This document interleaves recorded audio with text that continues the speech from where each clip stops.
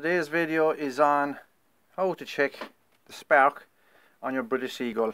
I have a British Seagull here. She's a 40 plus and has the bin carb there as well.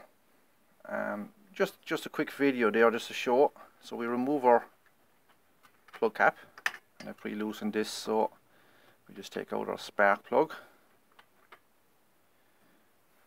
reattach our plug into our plug cap. Now for this, you could probably hold it in this position. You could probably get away with holding it here and spinning it over just like that.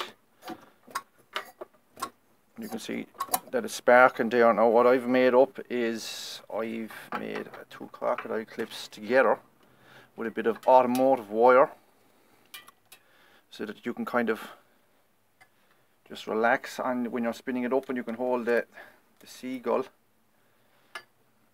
leg and you can spin it up, spin the flywheel with your other hand. I just put one clip onto the actual spark plug. I like to put the other one onto the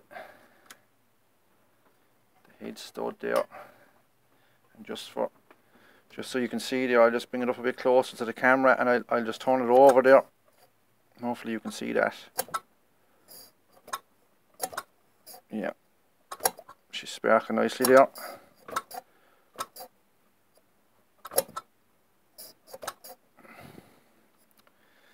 As I said, you can hold it down back on here yourself just to check it.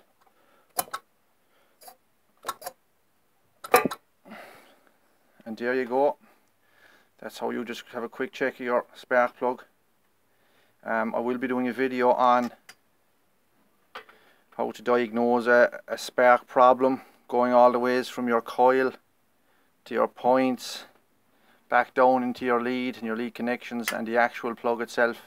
I will be doing a diagnosis on that as well. So obviously put back in your plug, tighten it down, back on your plug cover, and you should be good to go if you have a good spark. More Seagulls there coming again this week and next week.